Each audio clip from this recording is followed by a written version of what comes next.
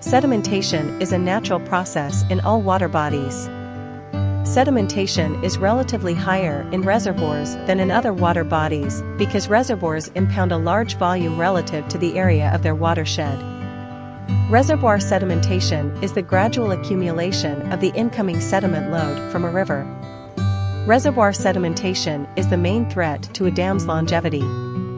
This accumulation is a serious problem in many parts of the world and has severe consequences for water management, flood control, and production of energy. The worldwide loss in reservoir storage capacity is reported to be between 0.5% and 1% per annum. Estimation of sediment transport to reservoirs can be analyzed using different methods to minimize error in estimating the reservoir service life.